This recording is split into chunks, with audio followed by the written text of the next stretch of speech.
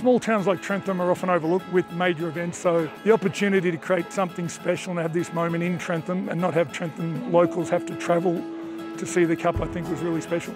The volunteer work that the CFA does around town and some of the stories I've already heard, the work that these volunteers do is incredible, and to be able to share just a small, well, a big moment with them and bring it to them instead of them going to somebody else, I thought was really fantastic. Got a special thing come to Trentham. Oh, it's pretty exciting actually. It's a pretty iconic thing to happen to a little brigade like Trentham. So exciting, bucket list thing, unbelievable. We're always trying to find new members, a good bit of publicity to open up, get some new members. I won't be on the back of a fire truck. I don't think they'd have a uniform to fit me. We'll always support the CFA. Real support comes in an ongoing capacity, which is what we plan to do. We're putting the pressure on. He's only been here probably 12 months, so we'll keep on him and see if we can get him here eventually. The only problem is he just mightn't fit in the fire truck, that's all.